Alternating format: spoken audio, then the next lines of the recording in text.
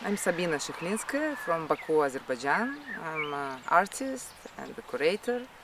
I was thinking about my participation in this project Border Key Neuropa for a long time because it's so touchable, this subject.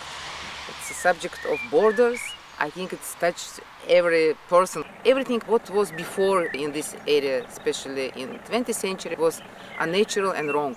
I mean the borders between the Poland and Czech and Germany. And in this installation, which I made 3 doors, it's just the irony of all the doors.